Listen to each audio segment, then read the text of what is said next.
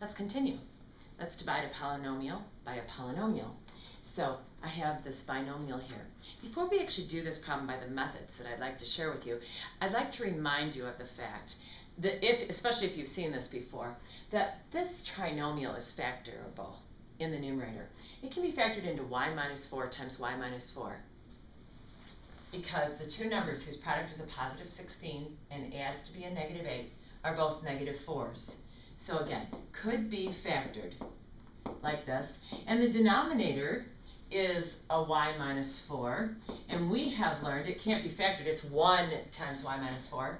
And we have learned that if you have the same thing over the same thing, that's equal to the number 1. And the answer to this problem is the binomial that's left over. It is the y minus 4. But not all polynomials are factorable. And so we can divide by the process of long division, like you did in arithmetic with numbers.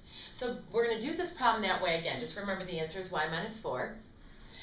But we're going to do it in an arithmetic way.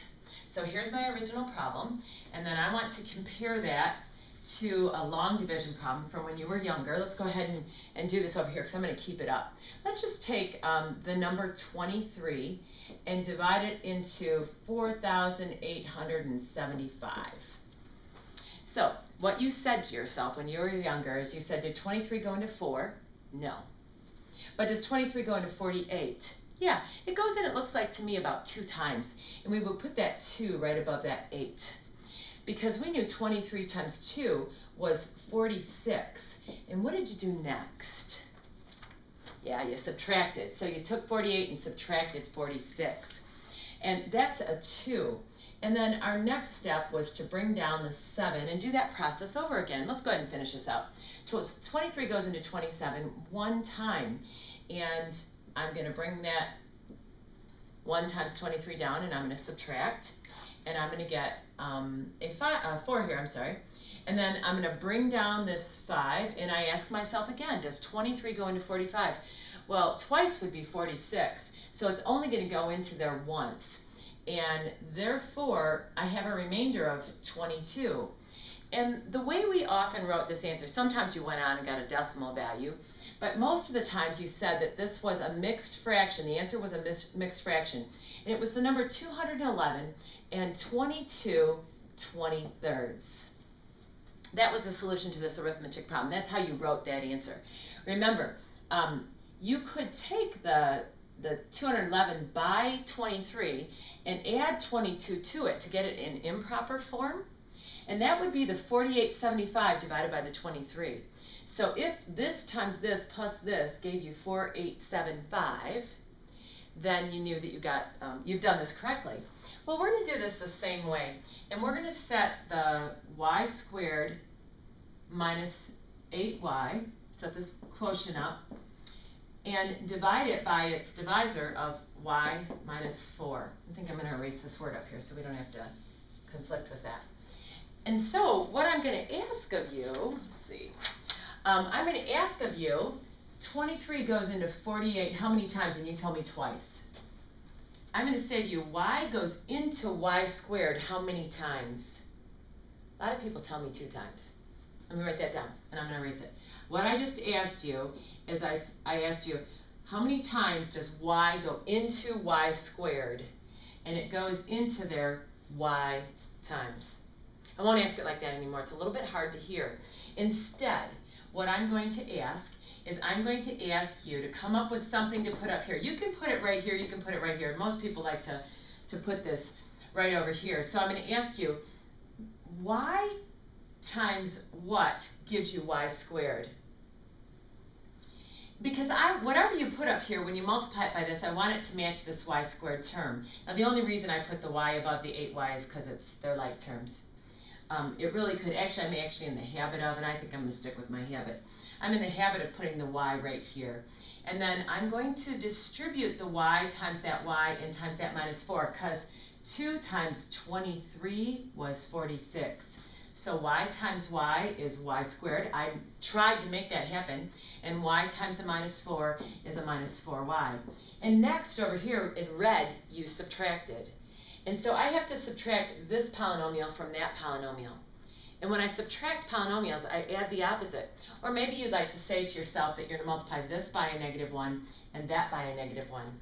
Or you're distributing a -1 through the group because you're subtracting or adding the opposite. These will always add to be 0. And then this minus 8y plus 4y adds to be a minus 4y. And then like you did over here, you bring down your 16 and you start the process over again. So I'm going to ask you now, I'm going to get rid of these zeros right here. I'm going to ask you, what number times y gives you a minus 4y? Exactly, I want that to match. And the number is a minus 4. These are going to descend. It was y to the first power, now I'm going down to the constant. And then you're just going to check for yourself and you say, was I right? Did a minus 4 times y give me a minus 4y? And then does a minus 4 times a minus 4, what does it give me? It gives me 16. And then you have to subtract, so you have to add the opposite. So you have to make this positive.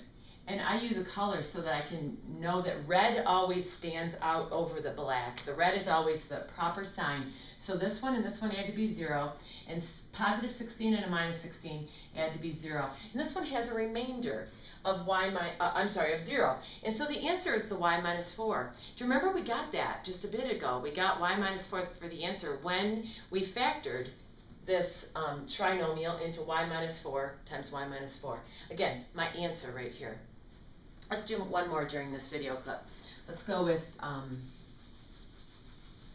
I'm going to leave the arithmetic problem there. So let's go with x squared minus 10x minus 25. And sometimes we write it like this. I want to divide by x minus 5. And so, with that arithmetic thought in mind, the x squared minus 10x minus 25 needs to be divided by x minus 5. And so I ask you, what times x gives you x squared? X times x gives you x squared. And x times this minus, so it's got to be multiplied by this and by this. X times a minus 5 is a minus 5x. And now I change my signs. So let's make this negative and that positive. These will always disappear, and then these two, I'm sorry, I copied this wrong. I see this is supposed to have an x right here, of course, from the original problem. And a minus 10x and a positive 5x adds to be a minus 5x. And then I bring down my minus 25, and I start that process over again. So now I've forgotten, I'm not thinking about that anymore. Now I'm kind of going to say to myself, what number times x gives me a minus 5x?